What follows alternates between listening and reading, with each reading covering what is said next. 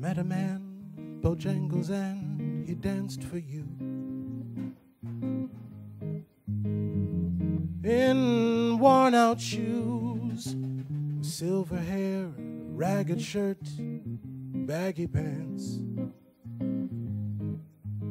He would do the old soft shoe.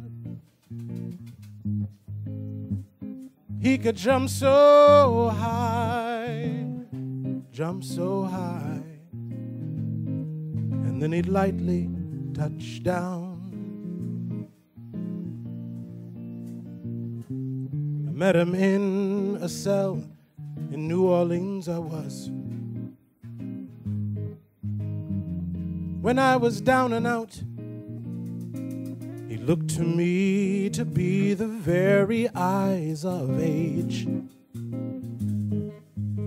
As he spoke right out, talked of life,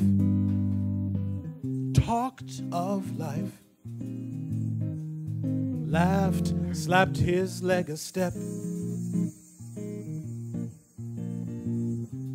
He said his name was Bojangles, and he danced a lick. Right across the cell, grabbed his pants, took a better stance, jumped up high. That's when he clicked his heels. Then he let go a laugh. Lord, he let go a laugh. Shook back his clothes all around. Mr. Bojangles, Mr. Bojangles, Mr. Bojangles. Lord, he could dance. He told me of the time he worked the minstrel shows, traveling throughout the South. He spoke with tears of 15 years, how his dog and he, they just traveled about.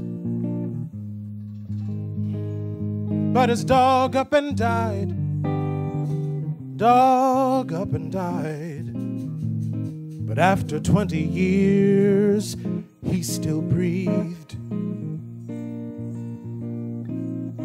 He said, I dance at every chance I get at honky-tonks for my drinks and tips. But most of the time I spend behind these county bars. You see, son, I drinks a bit.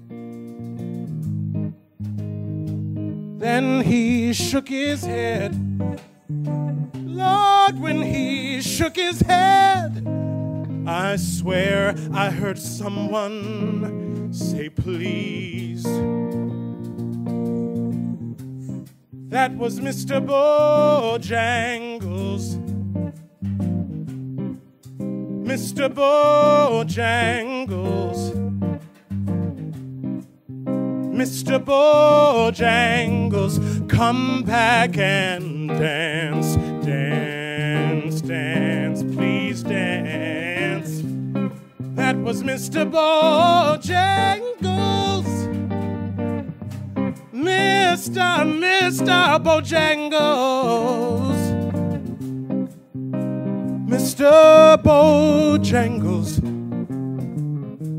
dance. Why don't you come back and dance? Please, Bojangles. Dance.